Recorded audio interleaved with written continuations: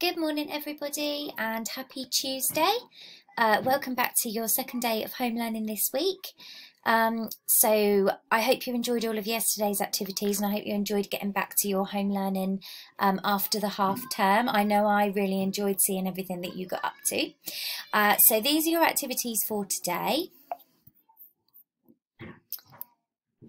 So activity number 1. So for the next few weeks, we are going to be focusing on a number of the week. Okay, and this is going to start today. So the first number that we are going to learn is all about the number 1. Okay, so I have recorded another video of a lesson all about the number 1.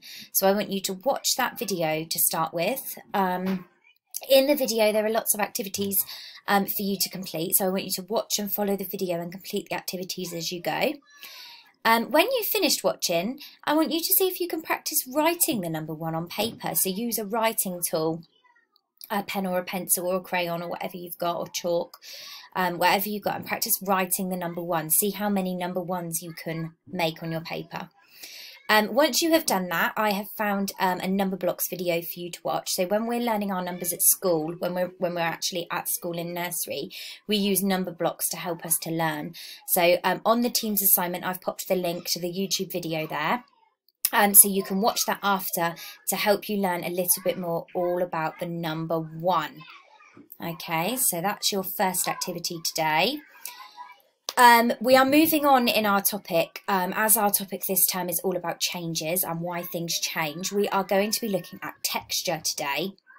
So all about how things feel. Okay, so the second activity for you to do today is I want you to go on a texture hunt. Okay, so look around your house and see if you can find all of these different textures. So a texture is how things feel. Okay, so you're going to have to do lots of feeling with your hands to see if you can find all these textures. If you don't know what they are, then your grown-up can help you. Okay? You can make a tick list if you want to see which ones you manage to find and which ones you don't. If you can't find any of these things, can you think of anything that might feel like that? So if you can't find anything that is sticky, can you think of anything that might feel sticky? That you don't have to be able to feel it, but can you think of anything that might feel like that? Did you manage to find them all? How many did you not find?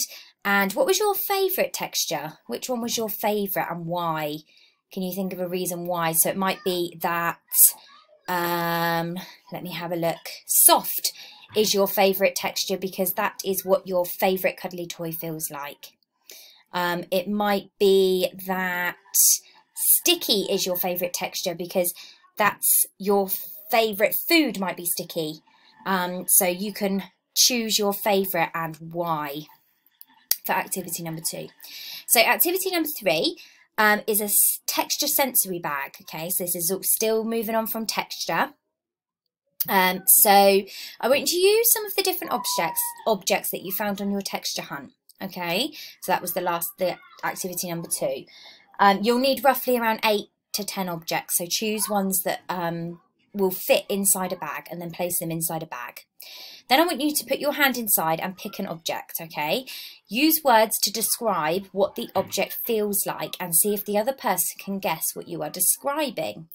Okay, so don't say what it is or don't pull it out of the bag until the other person has guessed. So it might be your grown-up that's guessing or your brother or sister.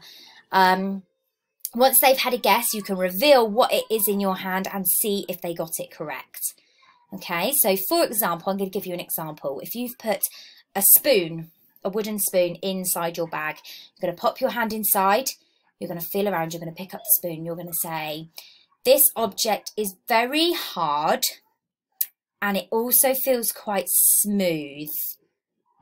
Okay, and then the other person can try and guess what you're talking about. If they get it right, then brilliant. If they don't, then they can try and guess again.